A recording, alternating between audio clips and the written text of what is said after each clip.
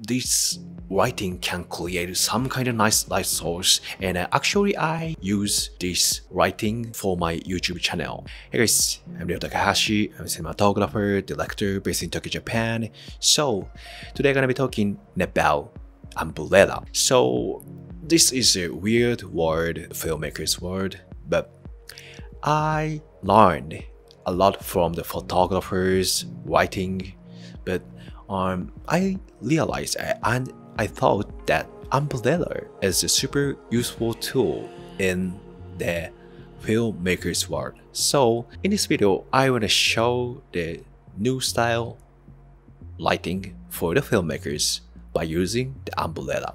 So let's get started. Why I use the umbrella to my cinematography lighting? Many photographers using the monoblock style stove, like kind of these things, and the big gigantic the umbrella in their shooting. So and I realized that many filmmakers always using monoblock style LED light source, so we can use the big umbrella into our cinematography process. So I got the big umbrella and then got the big diffuser. I did some kind of test and I used this my LED light source. So let's take a look. So yeah, I got this umbrella from the Godox, and this is 60 inches black white reflective umbrella, and with the diffuse cover cloth.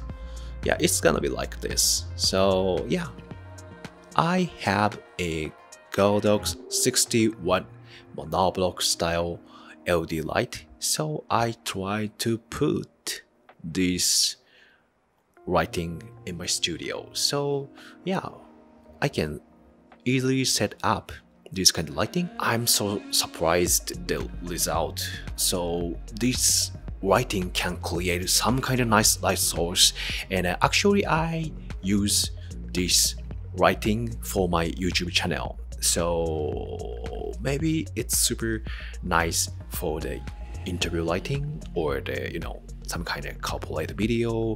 Maybe you can get big and the super soft light source in your filmmaking process.